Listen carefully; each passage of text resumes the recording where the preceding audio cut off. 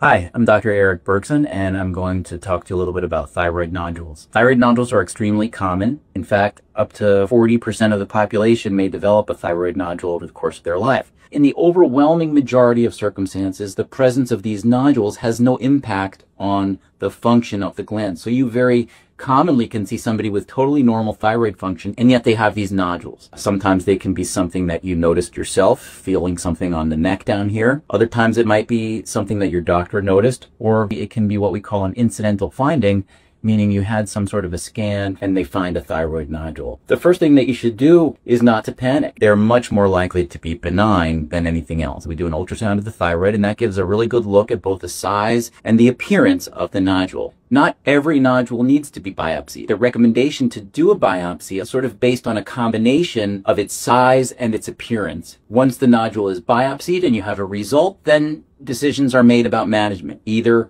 it can just be monitored, or sometimes a suggestion may be that it should be removed. I hope that that was helpful. If you have any questions or other concerns, happy to have you come in for an office visit and we can explore things further.